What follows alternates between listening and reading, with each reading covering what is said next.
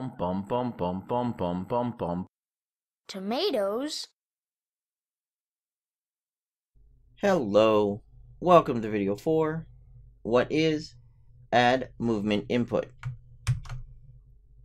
The add movement input node is a node that basically goes hand in hand with a pawn, a controller, and character movement. And it's what determines how much movement and in what direction that pawn or character moves. Now there's a couple things to keep in mind. We're going to cover the node and we're going to cover those things right now. So let's get started. This is our add movement input node.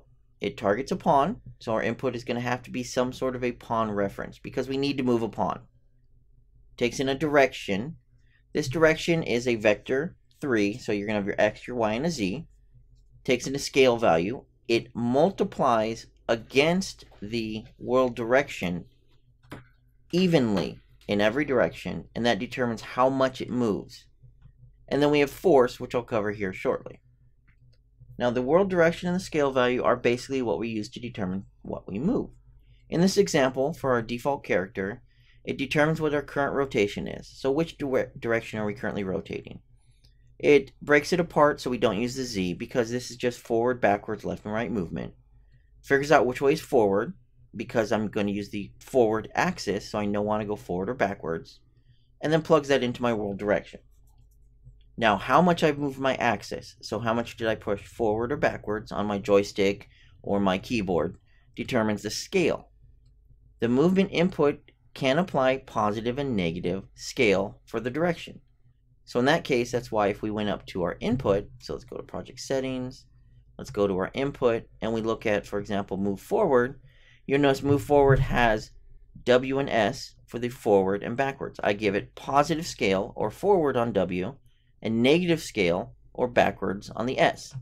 That allows me to have one axis, forward and backwards, to go in two different directions because it applies a positive or negative scale to my world direction. One thing it recommends for your direction is to have it to be a normalized input. What that means is usually a 0 to 1, or if we have a negative scale, a negative 1 to 0. Now, a forward vector node here, or the right vector node, gives us a scaled output. So, for example, if I was to plug this into here and hit print, you'll notice our output is always going to be between 0 and 1, because the direction we're facing is going to be normalized against our scale value.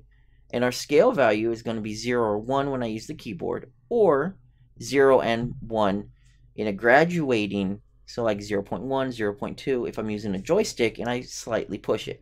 So that's what allows you to do that slight movement with your animation on a joystick. It makes it really hard on a keyboard because you're either up or down.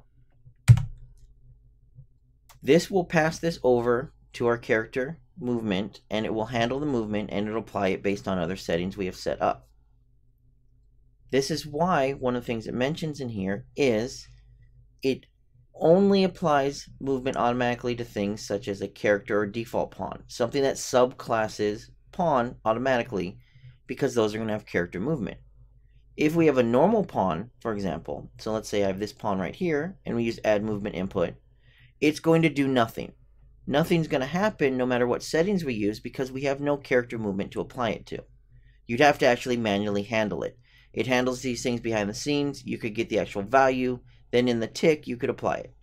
For our example here, we don't really want to go into that in detail because for the most part, if you add movement input, you're going to do it inside of a character or something that can move.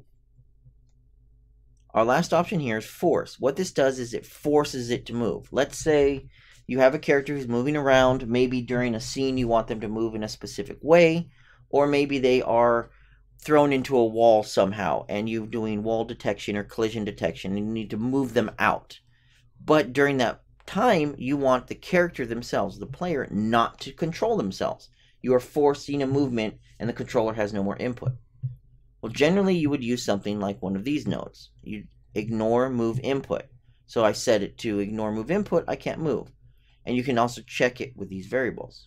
So let's go ahead and hook this up. What I'm going to do is, here's my reset VR node. I'm just simply going to hijack it. So when I hit R button, it'll tell me I can no longer move.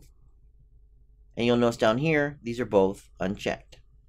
We're going to go ahead and hit play, and I can move around normally. I'll hit R, Now my arrow keys no longer work. All of my movement input is now being ignored. Let's check this on my forward axis only. We'll hit play. I can move around normally. I'll hit R. I can move forward and backwards normally, but left and right no longer works.